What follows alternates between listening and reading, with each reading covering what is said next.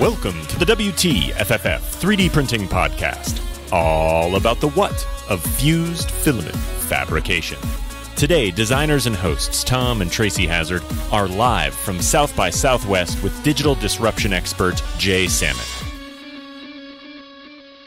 I am so thrilled to be invited by TuneIn, so we want to thank them, and South by Southwest, because this is going to be a lot of fun for us to do this live and really talk about some advanced things in 3D printing. And as you heard in the intro, we have Jay Samit with us today, and he's the author of a book called Disrupt You. And we had him on the show, once before last year, and we wanted to have him back for a deeper dive. He's the independent vice chairman of Deloitte Digital, and he's also speaking a couple times here at South by Southwest himself. So you're going to want to check that out. But anyway, we usually.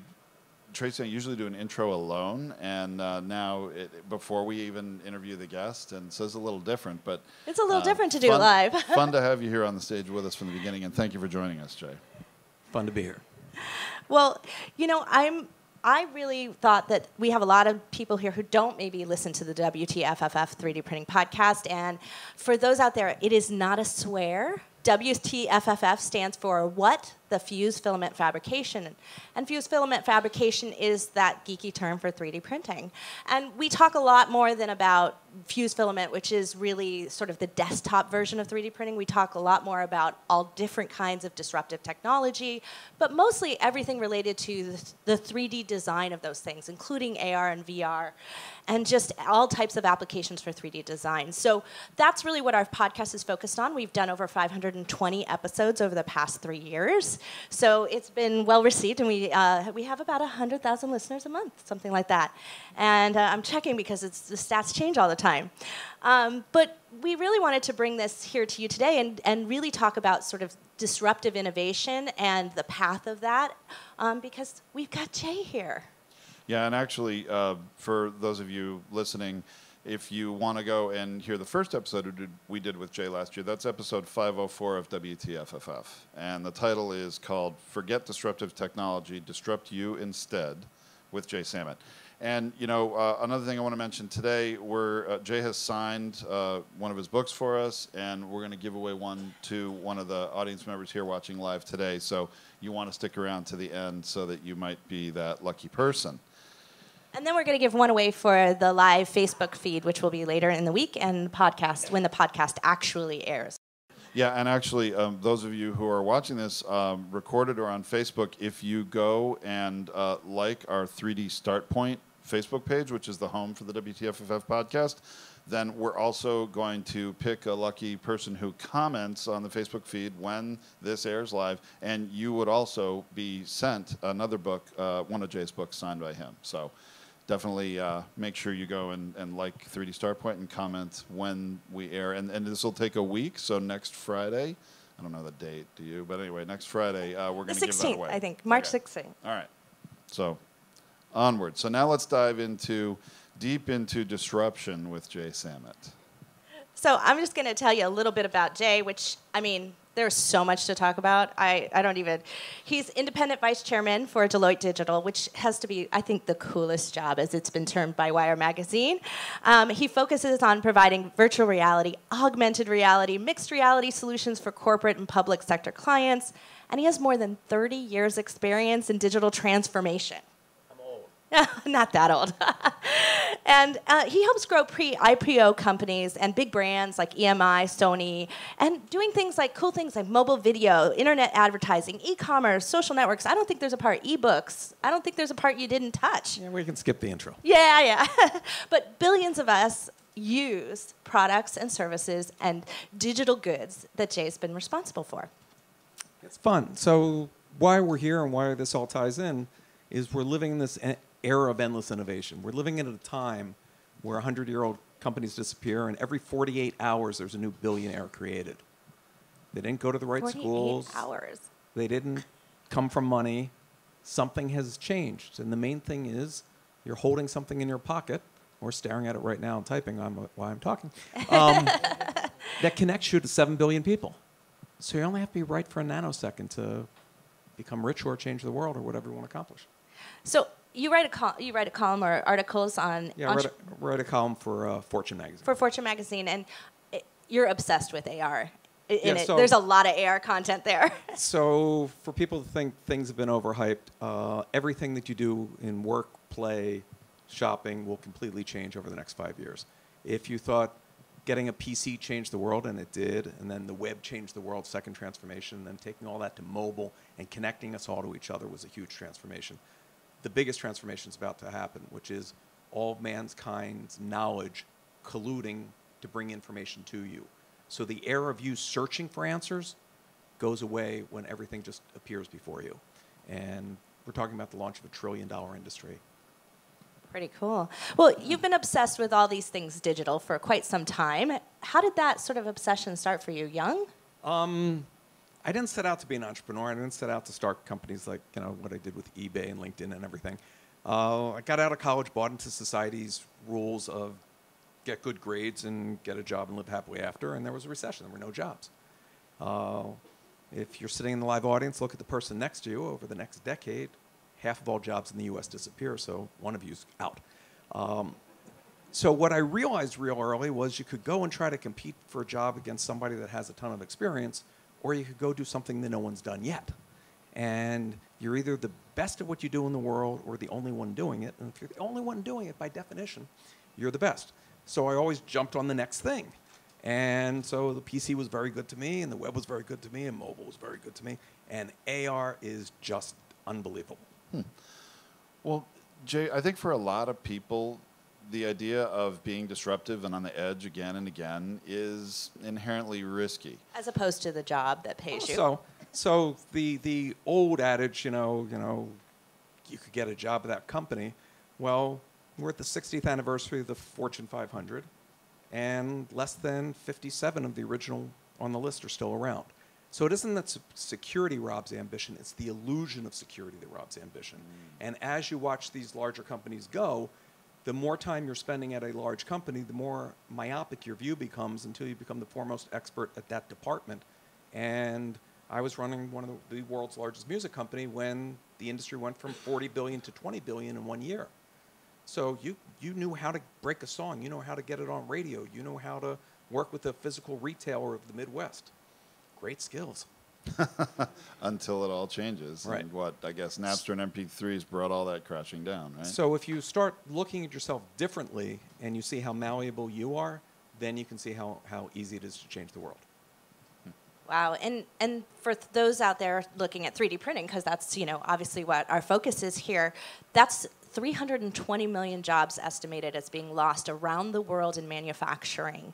I mean, that's significant. And I think the number's a little low, but it said 15% of retail would disappear as well. I think it's got to be higher than that. I just had dinner with somebody who is a manufacturer in Asia who's well known that has 1 million employees in their factories. And he was telling me that they now have 5 factories that they call lights out. And I'm like, ooh, they work in the dark. It sounds so cool. No, lights out means there's not a single human in the factory. And so it doesn't need light. Right. And so they're looking to, expand that number rapidly. And they're the largest manufacturer in the world. So it's coming. But the flip side is there's huge opportunity. So my talk tomorrow is, augmented reality, job killer or economic savior. And so disruption, for anybody, if you get one thing out of this talk or one thing out of Disrupt You, the book, disruption isn't about what happens to you. It's about how you respond to what happens to you. You always have a choice. And so you can make those choices. So in 3D printing, we now get to a customized world, a bespoke world. And anybody that isn't setting up their supply chain to be digital, to respond to those demands, to allow people to have input into the products they want, will be cannon fodder. Yeah, it's been a lot slower. This is when we started the podcast 3 years ago. This was kind of our focus. We were wondering whether or not there was a market for those products, because that's what we do. Tom and I are product designers. We've designed products for mass market retail for 25 years. Oh, God. Too many. I don't like to think about it. How old I am? 25 years. And so we've done things that you buy every day at Costco and Walmart and Target. And we look at that, and we want to be on the edge. So we got in very early on 3D printing to sort of explore that. But what we found out really quickly was that there wasn't a market for our skills yet, and there wasn't a market for our products yet, because it was, lots of resistance and friction along the way, which I'm sure you're looking at what happened with Sony. There's a lot of resistance in that retail market because they're all invested in inventory and warehousing and their trucking or whatever their specialty is, supply chain, all of those things. There's a lot of investment in there. So the resistance to change. So when there isn't an investment in the digital good side of things, the design of those digital products don't exist today. They exist in some formats, but not in all products. And when they don't exist, it's hard to imagine a world at which you can provide them. So there's been this slowdown of adoption into what we would call retail reality. There used to be a strategic advantage of owning the means of production. So if you had the biggest factory you could make, and I talk about the example of motor oil. Anybody old enough to remember motor oil coming in round cardboard tubes that you stab with the knife, and when you open the second can, it's slippery and you stab yourself. We're old enough, obviously. We're like nodding over here. The dumbest product in the world. But Quaker State had the biggest factory, could make out more cans than anybody else. Nobody could touch them in price. They weren't going to build a new factory. They put all their money into their factory. And then Pennzoil made a little plastic bottle. And then because they could make plastic any shape, they made it in a shape that it get 2 bottles in the space that it took on the shelf to put one of those round things. Suddenly, sales took off, and they ended up buying their competitor.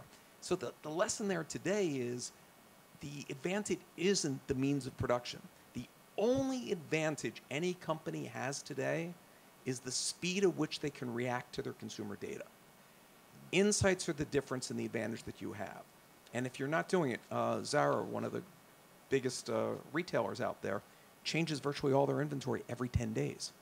Many of their competitors are set up with here's our season, here's what we're doing for this line for the fall or the spring or next year or 2 years from now. That doesn't work anymore. So true. I think we have some disruptors out here. How many of you are working in an advanced technology or disruptive technology? Well, we've got some.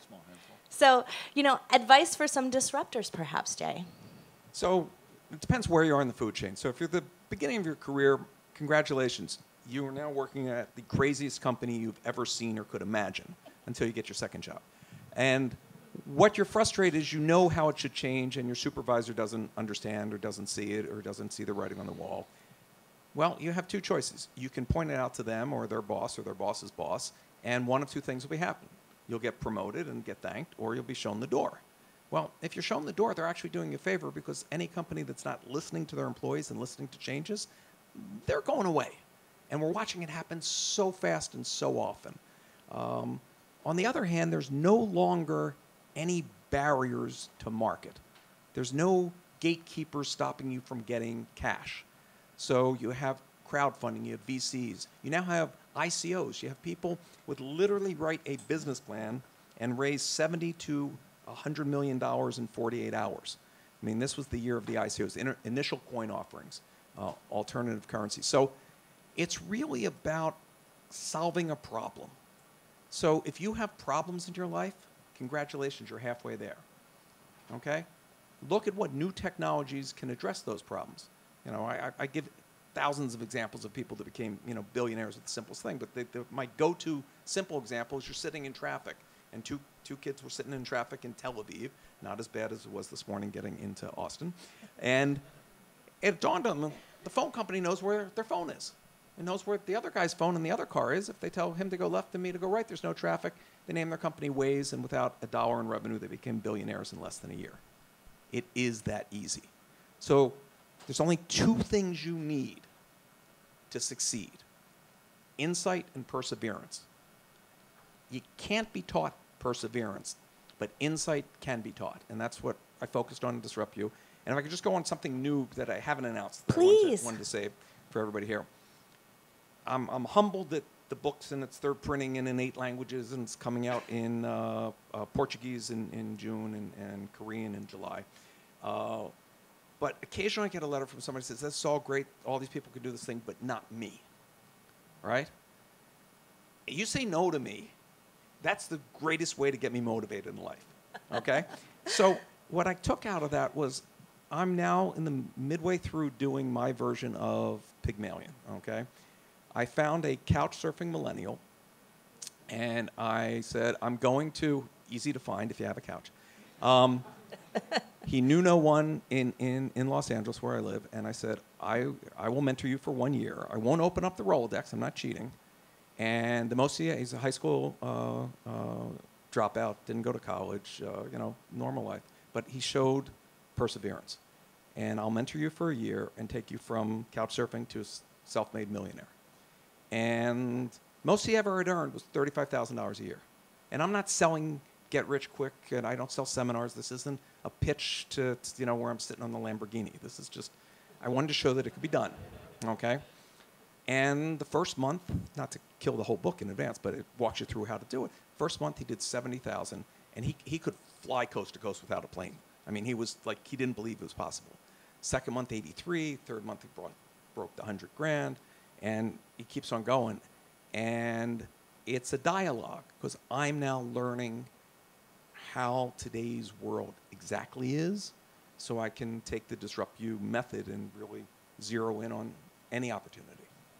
Isn't that exactly, I think why you've been in the position that you've been is that you've learned so much along the way, learned as much from the disruption that you cause to be able to inform the next thing that you do? Yeah, well, it's my way of paying it forward. I don't know how much time I have left, and I do believe that the only way you have a stable democracy is by having a strong middle class, and the middle class is being eviscerated. Well, especially if we lose all these jobs. Well, not just that, but if you look at the history, and I've raised hundreds of millions of dollars from Silicon Valley. I love Silicon Valley. They've been great to me. But it's been a winner-take-all monopoly, right? We all know eBay named the number 2 auction site, right? Name the number 2 of any of the categories that doesn't exist. So you have a consolidation. And if we do that globally, it's very destabilizing. On the other hand, everybody has the power to do this. As long as there's still problems to solve, there's still opportunity. Problems just opportunity in disguise. But we don't teach it. We teach this agrarian, here's 2 ducks and 2 ducks equals 4 ducks, and that's wonderful. We teach people to have enough knowledge to go on a battlefield or to go into a factory. Those days are gone. Hey WTFFF listeners, I've got something exciting to share with you today. I recently received some of the new PETG filaments that Keene Village Plastics has introduced into the 3D printing market, and I have to say that I love these new colors. They're quite different than the common colors that we're all used to seeing available in the market, and they're all available in both 1.75 and 2.88 millimeter. For a limited time, Keene Village Plastics would like to offer WTFFF listeners a free sample coil of one of their new sparkle materials in a unique color. Just go to 3dstarpoint.com/village and fill out the form to get your free sample. You will also receive a special code for a discount on your first purchase of any of the vast assortment of more than 50 color combinations in a wide range of different plastics. I'm so excited about these new materials, and I know you will be too. So go to 3dstarpoint.com/village, fill out the form, and request your free sample today. We were talking beforehand about the fact that it was International Women's Day last week, or I guess it's still technically this week. And that in your book you cite, according to Nielsen research, women are responsible for more than 83% of consumer purchases. I actually cite 86% at mass market retail. And they've generated virtually all the income growth experienced in the U.S. during the past 20 years. But what we were talking about is that there's not enough, and in fact there was a talk here today, which Zach over there attended with me, about designing with bias, that there's not enough women product designers, there's not enough diversity, it's not just women. It's not just design, by the way. I speak on panels all over on all kinds of subjects, and I'm amazed at how many conference after conference, it's the old white guy conference. And I'm glad I got included, but I'd like to hear some other viewpoints. But one of the stories they tell in there that is exactly this point in Disrupt You. There was a woman who got a sales job in Florida for a conservative company, and she was required to wear a pantyhose. Ladies, it's Florida, it's humid. She wants to wear sandals. This thing isn't working. So she tries cutting off the toes. She's tried different stuff. She finally comes up with a product idea. Turns out all the hosieries are made in the Carolinas. So she goes up there and goes to the factories. And to a person, every single person that she talks to at those factories are all men. And they all tell her, it's a stupid product, it's dumb. One ripped up her card right in front of her face and told her, go. So she didn't have a dime to her name. She went to Barnes & Noble and bought, I can't make the story up, patents for dummies. Wrote her own patent. She didn't have a dime to her name. And Sarah Blakely and Spanx, she's now a multi-billionaire. Guys, you don't know what it is, but women don't leave home without it. And she changed the world by coming up with a new category, okay? That's what happens when you have diversity. And diversity isn't just a buzzword. It's about having different points of view. If you have all your designers in the U.S. designing cars from Morocco where the streets are 4 feet wide, for some reason the SUV doesn't sell. And, you know, when you have Detroit name a car for Latin America, the Nova, which in Spanish means no go, it turns out nobody wanted to buy the Nova. So those are silly examples, but they go on every day. And it's so easy to get other viewpoints. It is. It's so easy. Well, Jay, you know, one of the most important lessons I think was you share in your book is that it's incumbent upon us innovators to, you know, communicate the future in a way that people living in the past can really comprehend. Yeah. You know, you're talking about building a bridge. Can we discuss that a little bit? How do you talk to those people and get them to see the light? So when I was half my age and I knew everything, I used to leave meetings so frustrated. Why don't they get it? I mean, I remember pitching one of the biggest corporations in the world of this great digital plan for them, and I'm going down to the CEO's office down a long hallway, and this is in this century, passing IBM Selectrics after IBM Selectrics. There wasn't a single PC on the C-suite floor, and I go, this is not going to go well. And then I'd leave all mad, why don't they get it? It's not their job to get it. If you're the innovator, if you're the disruptor, it's your job to communicate the future in a way that people stuck in the past can comprehend. Okay? If you can't communicate, if you can't comprehend, you can't make change. Okay? So that's where change begins. It's not you're wrong, I'm right, because then there has to be a winner and a loser, and they've already won. They're in the C-suite. The biggest challenge for a lot of companies is what got the people in that corner office won't get them to the promised land. The world has changed. And how to recognize that, how to communicate that, how to disrupt yourself. Because you're going to be disrupted. I mean, the classic example, Kodak invented the digital camera. But it didn't have the same margin and competed with film, and they owned the film world. So whoever was put in charge of the digital camera, your career is pretty much over. But Kodak didn't realize innovation happens, so somebody else will come out with it, and today there's no more Kodak, and we all have digital cameras, and several of them on us, you know, and life has changed. We now take more photos this year than the history of mankind up until this year combined.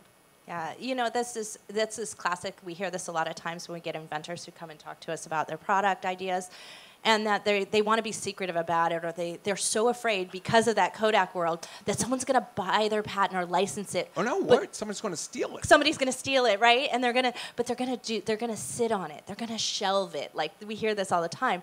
But you're a fan of zombie ideas, which I totally love, and that's about being very public about what you're working on, because if you don't have a team that's diverse, that's the best way to get feedback. Yeah, so let's bust some myths right here. No one's going to steal your stupid idea. Your idea sucks. I guarantee it. I don't care what it is. And I'm your friend. I'm just telling you honestly. If you go to every VC's first rule is they love you, they love your idea. They went back and talked to the partners. The partners didn't like it, but come back next time. Because they want to keep the door open. Your idea sucks. Why does it suck? Because ideas don't come fully formed from God to you, okay? It's not the flux capacitor. You're not Doc Brown sitting on the toilet and boom, okay? What happens is you start off with a thread of an idea, something that seems to make sense, some empty piece of land, and if you go further into the dirt than anybody else did, that's where you discover it. This music conference has a tech conference because a failed music company with a few last dollars decided to play with some short messaging, and a music company called Twitter changed what they were doing. They pivoted, okay? So what's going to happen is you're going to pivot.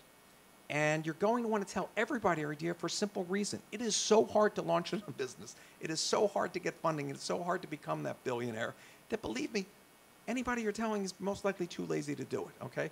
I have yet to have somebody come and say, here's proof that somebody went and took my idea.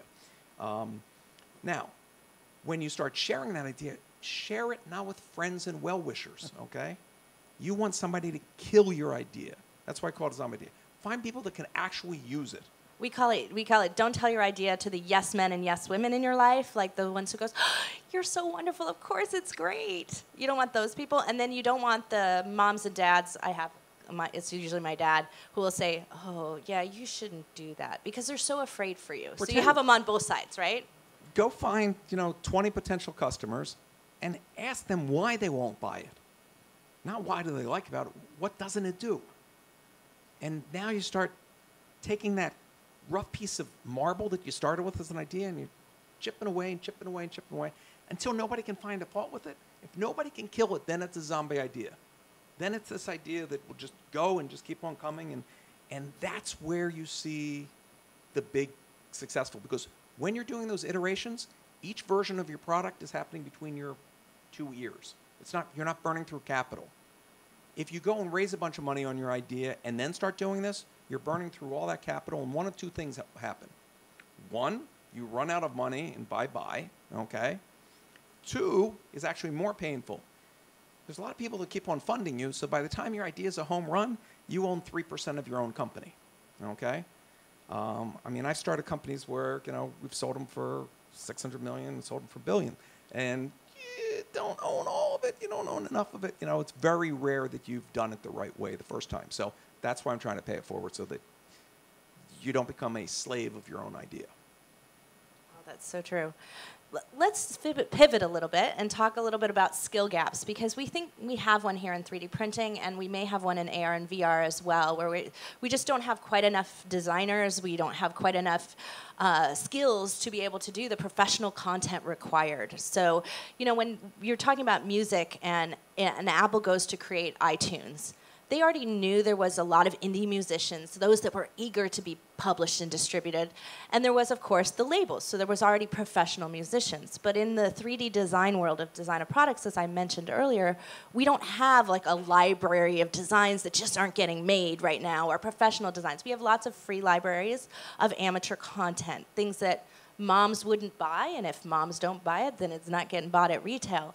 So, how does that grow, and where does the investment need to happen to really bring those skill set up so that it can grow faster, the industry can move faster? So in each new marketplace, you have to build a dual-sided marketplace. There has to be a reason why a consumer is going to come, and there has to be a reason why a designer is going to put their designs there. If there were 1 million designs up there, everybody decorating their home would go there to look for lamps, okay? And if everybody was buying lamps there and you were creating a lamp, you'd put that up. So how do you get to that spot? So Reid Hoffman, who did the intro to Disrupt You and is the smartest human being I've ever met, when we were working on LinkedIn, they had the same dual-sided problem. Okay, why would anybody put up a resume if there's no jobs? And why would I look for job people if there's no resumes? How do you get that inflection point? And that's where marketing comes in. You really have to market and develop that community. And the exact turning moment for LinkedIn was when a guy who was looking for a job in the White House named Obama and the world's richest man, Bill Gates, both signed up and put up their profiles on the same day on LinkedIn. What a coincidence. And wow. Happened to tell the press, and then everybody goes and checks it out, and there's enough activity. It's very similar to when you went to the best party of your college years was in a small dorm room. If that same party had been in one of the ballrooms at this hotel, and 12 people show up in a room for 2,000, it doesn't look very good. So figure out a test market. Don't be all 3D things to all things. What is one specific item that there's so much need for customization that people will search for it? eBay took off because people would spend their weekends going to flea markets to find a motorcycle part from a 1929 Indian motorcycle, okay? So when all the young people were on the internet and nobody over 40 had discovered the internet, their average person was over 40 and spending 45 minutes per visit on the site. So solve a problem and then expand that market base. Zuckerberg didn't wake up one day and say, I'm making a social media for everybody on the planet. He did Harvard. That's right. He did Ivy Leagues. He did the US, and so on and so on. And here's the great thing about living in this connected world. If you can prove that micro market, whatever it is, you can then get as much cash as you want and lose money for as long as you want. Okay? Because if you can prove that people prefer ride sharing or hailing to waiting in the rain for maybe a cab comes by, you can lose $1 billion a quarter until you take over the world and there's no competition. So that's the model. Why aren't you doing it? Why aren't we doing it?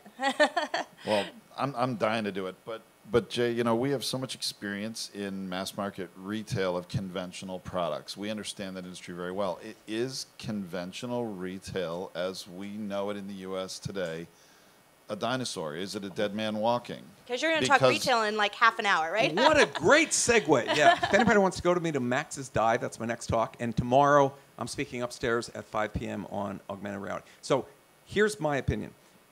The idea of going to a store to choose from a subset of the products available to you on the planet to buy something is over. None of you do it, okay? So don't look shocked. You all showroom. Do you know? Have you ever heard that term before?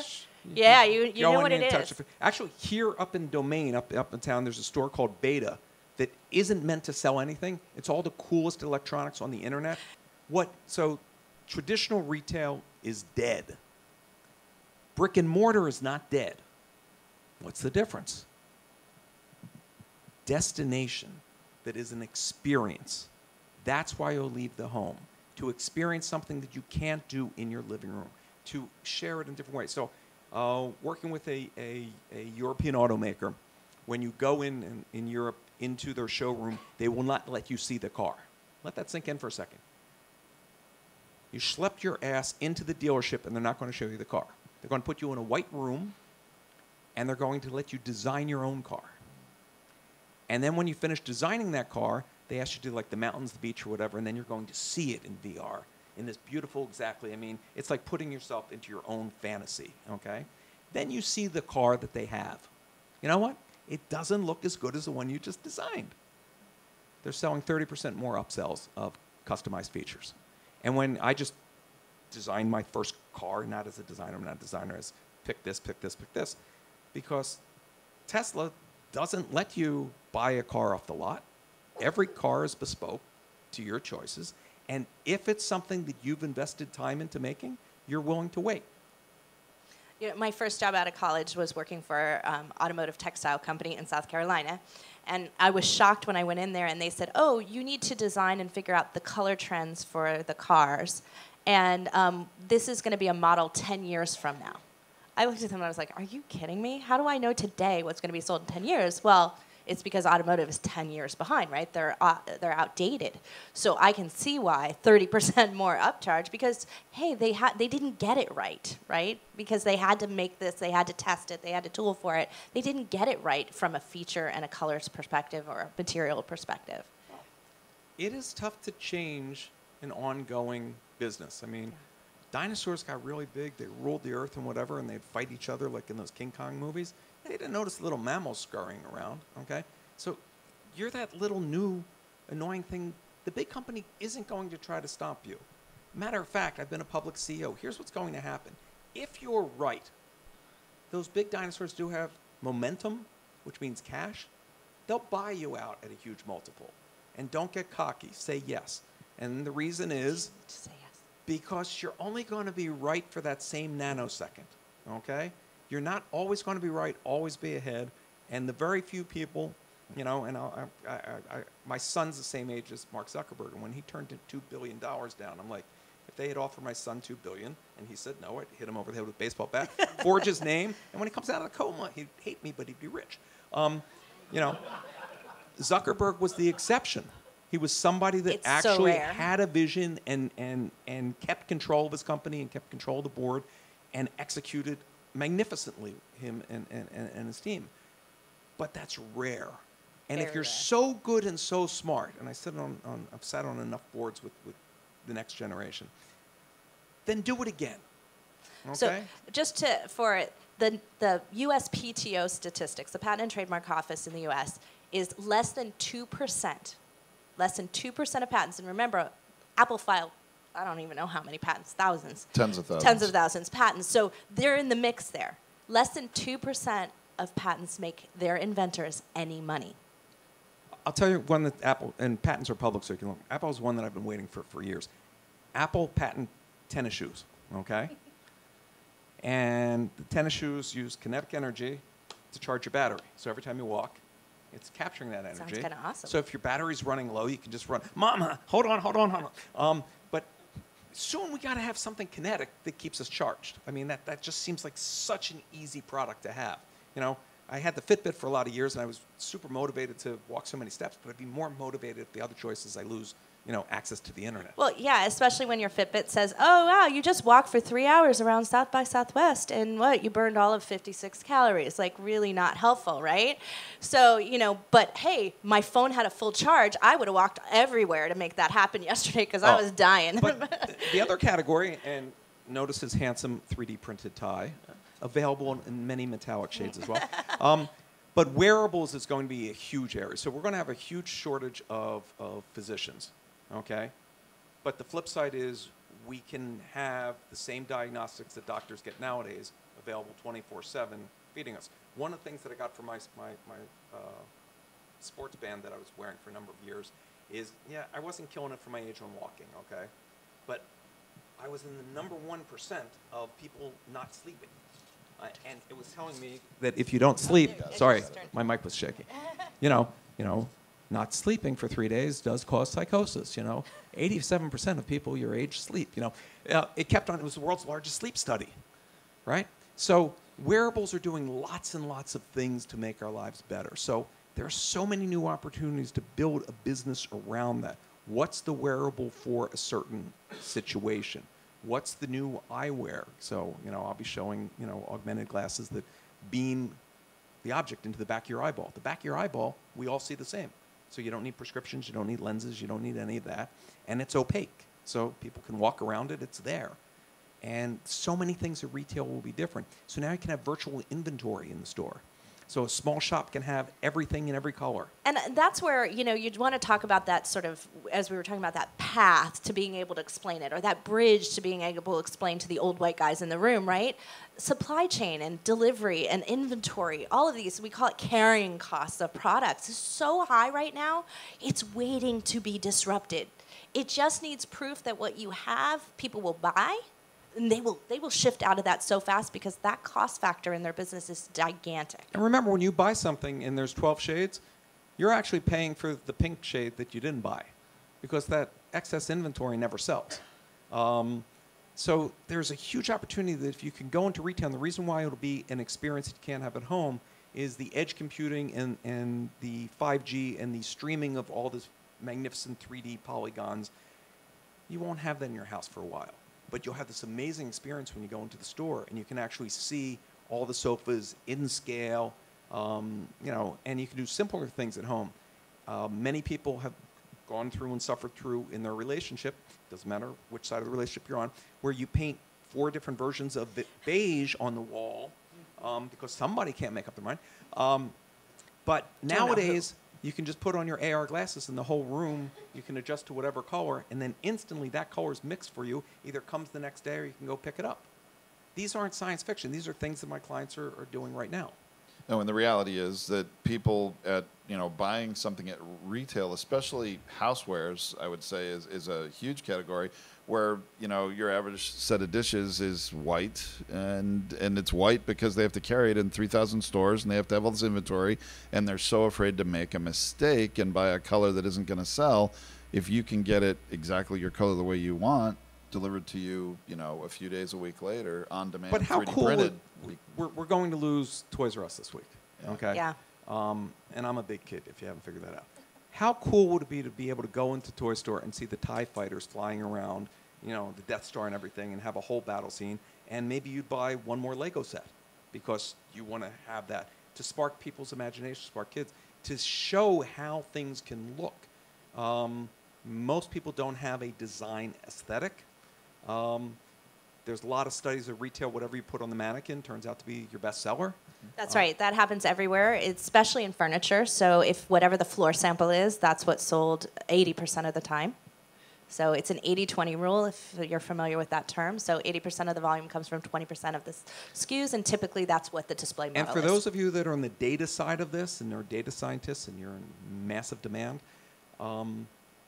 check your data at the door. Because you have to make sure that you're putting good stuff in. Because what will happen is the red dresses on the second floor, the white dresses on the first floor, all their data shows 90% of people prefer the white dress, so they stop making the red dress.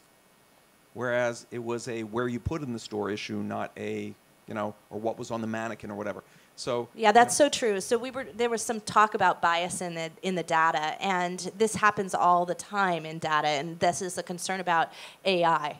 I'm not concerned about designers being outdone by AI or engineers being outdone by AI because I know that the data's bad. I know that the data doesn't have a lot of representation. You're laughing because it's true, because if you haven't sold it at retail, you don't really know if it will sell, right? So if it never made it past the gatekeepers, you don't know if it will work. So your data's already wrong because AI depends on failure, right? Learning what doesn't work, what does work, and then doing more of that. So when we don't have a lot of sense of what's going on there, we have a big power time at which we need to build better data. Well, we could do a whole session on AI, but for the layman to understand, the big concern of AI isn't Skynet coming to kill you in your sleep. That'll happen. And I know where you live. The big concern is we don't know in true AI how the decision was made. Okay, so a great example was they showed, I don't remember details, but 10,000 photos of wolves and 10,000 photos of huskies and mixed them up, and the AI figured out better than any human which were wolves and which were huskies. But when they dug into the why of it, there was snow in the wolf pictures. The machine never looked at the dogs. Okay, so it was solving a different problem but coming with the right result. So another example that is, there's an automaker that made 2 self-driving cars, and they named one AJ and one Bobby. And they raced them around the car, around the track, no drivers, identical hardware, identical software, and AJ won. So they put the one that was on the left on the right and vice versa. They did them again, and AJ won again, and they tried every different way to do it. AJ learned something in that first race that Bobby will never know. But the programmers don't know what it is that the car learned. They still don't know to this day? Yeah. Wow. So that's the thing. There can be gender bias in AI. There can be racial profiling in AI. So if you have bad data, you may get a functionally good answer for a reason that isn't valid. Wow. It blows my mind. Go down that rabbit hole. But it is so true. We do see this. And this is where, we really look at, like, the visionaries in the world. And there has to be those. There's a part of it as being a disruptor, is finding that opportunity gap, as we've been talking about a lot here. But there's also about having that vision for where it's going to go and holding hard and fast to that. The best way to predict the future, and this is somebody who's been doing it accurately for 30 years, is to hang out with people that are actually coding it. Okay? Because what's really interesting is most of the new products that are coming out, you can read about, you can know about, but the people who are building them have no idea why. Let that sink in. That's your opportunity. A scientist has, by definition, no freaking idea what they're doing. That doesn't mean they're stupid. Their job is to discover something that they didn't know. Their job wasn't to make a better razor blade. Their job wasn't to make a basketball that bounces harder. Their job was to create, flubber. Then it's somebody else's job to bring it to the market. And that's, to me, the most exciting part. Somebody else did the heavy lifting. Somebody else paid attention in science class. And now you get to say, I see a product fit. I see a market fit. Yeah. So shall we take a couple questions from the audience? Yes. Yes, I think we should. We have some time. Oh, we got someone right there. Now, since you're experts in 3D printing, could you talk a little bit about where we are with 3D printing? Where we are on the continuum? Is that what you're kind of referring to? What kind of new stuff is coming up? Jay, do you have an opinion on that, Jay? Yeah, so right now there are 3D printers doing human organs. There are 3D printing doing medication. There's 3D printing doing food. My favorite is vegan beef, okay? They now have vegan beef that bleeds. They bred plants with hemoglobin, and they can print 3D meat. It's delicious. So there isn't an issue in the printing itself right now. Any substrate you want to do in metal, glass, wood, people are doing it. The market fit hasn't been brought. So the exact thing we were talking about. People haven't said, here's why this particular product is better 3D printed. And until people focus on that, it'll be a hobbyist, just like PCs were a hobby. I'm old enough when I bought the first PC, the TV commercial was, you can now balance your checkbook for $2,500. So come up with the market. Killer app, the killer app, right? And from our perspective, because we've been doing this a long time in 3D printing, is that really that it's not the delivery system that's there. It's not the printers. They're there. It's not the materials. There is a lot of work to be done in what I'm going to call post finishing. So like post processing of it. So you do 3D print metal, but it still has to be polished. And we have a distributed manufacturing system. So we manufacture over in Asia a lot of our products, right? We bring them here to the US, and then they're finished over there. They're not finished here. So if we want to print here and distribute here, we now have to build post-finishing into our process. So that needs to come along, but that's not that far away. Demand needs to happen first. Focus on the killer app. So in the AR example, my stock go-to line of where's the killer app, last year in 2017, Americans bought 80 million pairs of glasses for more than $100 a pair. That only came with one app, Focus. Okay? So for the same price point, you can put on your glasses and they'll translate any sign or menu you see into the language that you read. You'd buy that pair over the other pair. So it's like a smartphone. The first year they didn't know what those apps would be, and now we all have tons that we can't live without. So focus on in the printing what, in my mind, you should steer towards bespoke, customized. What is it that people would rather buy customized? Because they can demand a higher price point. So a great example, prosthetics have been huge in 3D printing for exactly that reason. Where a child wouldn't normally get a prosthetic until their teen years because it was so expensive, they can now, for $75, $80, get a functioning prosthetic every year. Because they're growing, and that makes a lot of sense. It needs to happen. And to take it one step further, in the prosthetic example, imagine your kid can't play ball and they're left out, and their whole trajectory of their life of being the less than suddenly becomes a challenge. A young startup was doing 3D printed prosthetics and went to Disney for a license.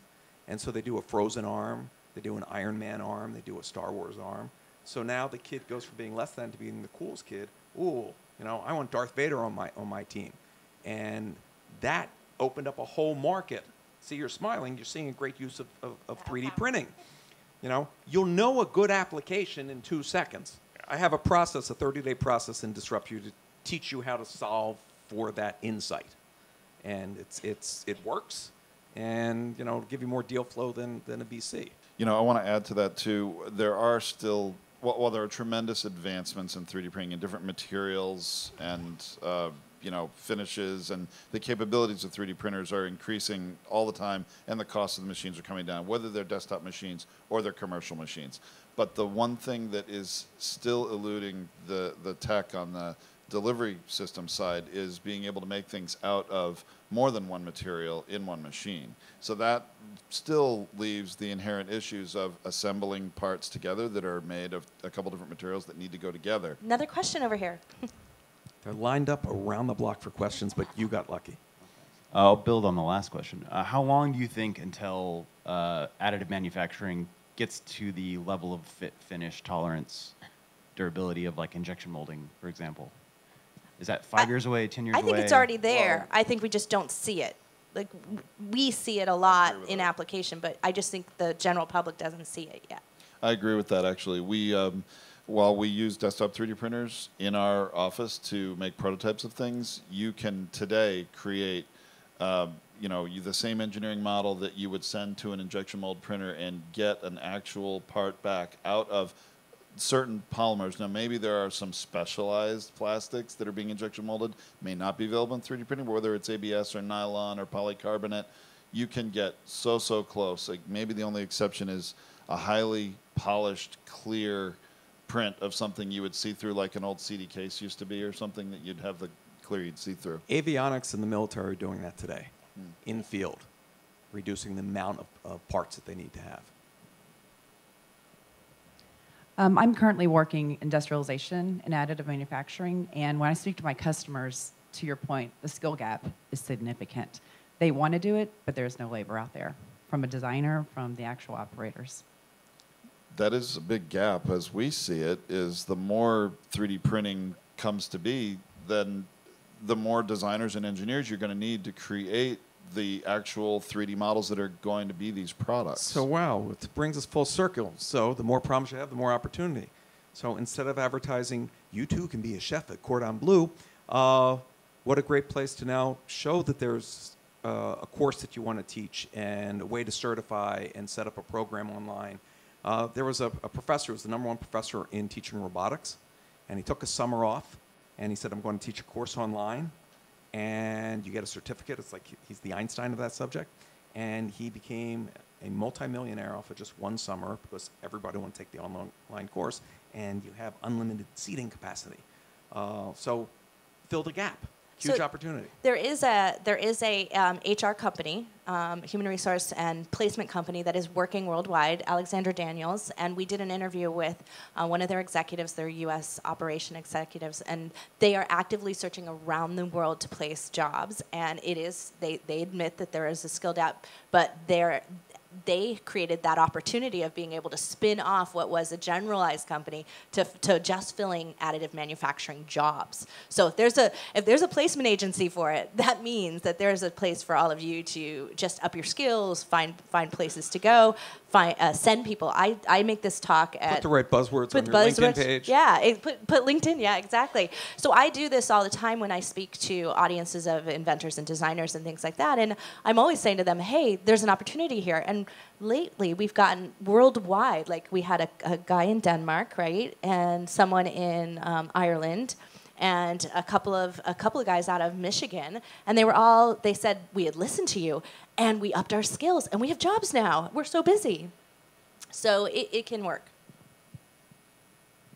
I've been kind of charged as a professor in our department to incorporate 3D printing, but I teach visual communication, graphic design, and everything I come across is more manufacturing. And how do we get 3D printing into different people's hands, into more of a creative field? Are there people creating software that more matches the Adobe products, or anything that just makes it like, chefs with a 3D printer? How's it more accessible? There are more curriculums being created for secondary education in particular, I'm thinking of, and in college, that are using 3D printing, additive manufacturing, and actually a cross-section of different tools, not just 3D printing, with these students, but it's a end-to-end design process they're teaching, and the 3D printing and these different technologies are just some of the tools they're using instead of the old shop tools that some of us had, I had anyway, back in the 80s. So I think that through problem solving, whether it's design or engineering, through problem solving, in curriculums that way is a way to integrate these things into, what you're doing. And also, I think there is Adobe actually has a whole suite of tools and curriculum for shifting graphic designers into being able to 3D print. And ZBrush is probably one of the most common ones where people come out of a more art or 2D design world and going into 3D. It's more applicable to that sort of sculpture and painting route. So they have they have huge training sessions and fabulous tutorials and groups that help you manage that process. They would be happy to help you. I would add on that tilt brush. So learning to create in 3D and VR. So once you start creating in 3D, you're creating polygons en masse. So it'll be very quickly that people will have files that can go back and forth between making physical objects out of that which you've created. There is no absolute standard, though, on the software for how you're going to create these models. There are hundreds of different tools, everywhere from tablet-based tools that mostly younger kids are using for the most part, but actually when kids today grow up not even understanding how to use a computer mouse. So having a tablet-based software makes a lot of sense. What was it, Morphe app, I think, is one of them, that is a good tool for that. But there's no standard, unfortunately. So, well, we're wrapping up here. I want to really thank you, Jay, for showing up. Thanks for having me. Yeah, we've really enjoyed talking with you again. Hope all of you. And thank you all for showing up to our talk. We'd like to thank South by Southwest and TuneIn for inviting us, and remind you that you can find us at 3dstartpoint.com and anywhere on social media at 3dstartpoint. Please subscribe to the podcast. We'd love to have some new listeners and have new questions. You can always pose questions to us anywhere. Oh, and we got to do the book giveaway. Yeah. So why don't we just hand it to someone on your way out? Tell you what. Well, we can't raffle because no one put it in. But tell you what. You know what I think works often is whoever's got the initiative to run up here and grab that book first can have it. All right. All right. This has been Tracy And Tom. on the WTFFF 3D Printing Podcast.